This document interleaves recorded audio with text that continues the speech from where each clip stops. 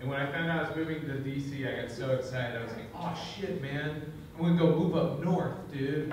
Finally gonna go live in the north, up north in DC. And then I got there and people were like, nah, dude, you still live in the South. Virginia's like right there. And I was like, no, I don't think I still live in the South because you guys have statues for people that actually won the Civil War.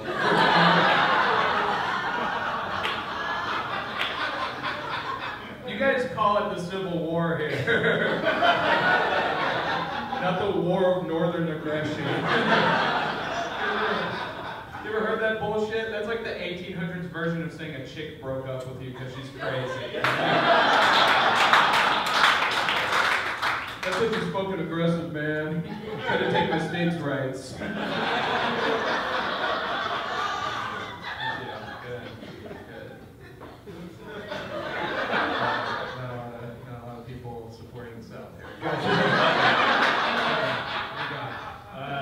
So my name is Tyler. I'm the only Tyler who isn't 12 years old. I hate my name. It's super childish, you know? Like, you never hear the name Tyler used in adult scenarios. Like, you never hear anybody go, we need to consult with our CEO, Tyler, about this important business project.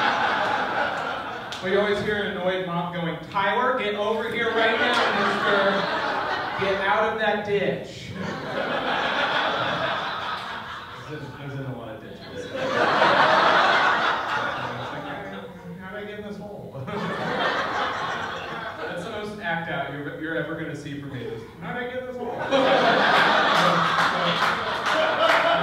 Very lazy.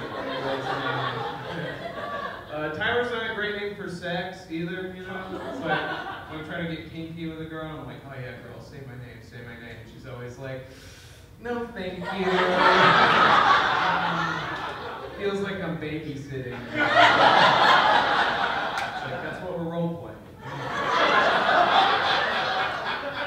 All I'm saying are Tylers are just Skylers that lost their wings.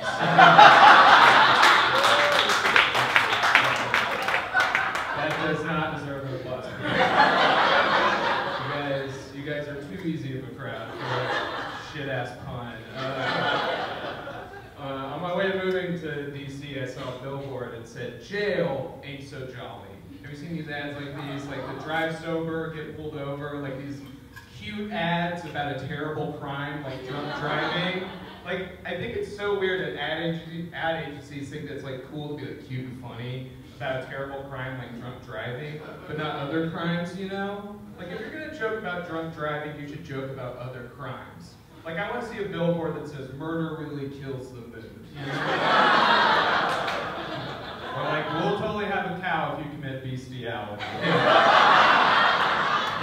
It has the Chick-fil-A cows on it. It's a cute ad about bestiality. Speaking of bestiality, why is it that it's totally cool and beautiful even for people to watch footage of a giraffe giving birth on the internet? But whenever I'm watching a giraffe get pregnant, I'm misusing the public library computer. Come on! Men's rights. Anyway.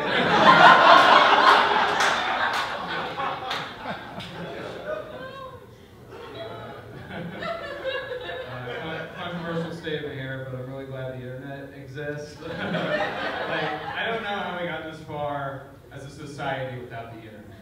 Like, I myself could not survive without the internet. Like, for example, the other day, I completely forgot the word robe. Like, it just left my mind. And I was wearing a robe at the time. So I was literally like, that feels so silky and soft. And it was like, wait, what the fuck is this thing called? So I go to my computer, and I go to Google. So that I can describe to Google what I'm wearing. So that Google will then tell me what it's called that I'm wearing. I'm unemployed. So I'm racking my brain for like 5 minutes. I'm like, how can I describe this to Google? How can I describe this to Google? So I came up with the 3 perfect words to describe what I was wearing. So I typed into Google, hotel towel jacket.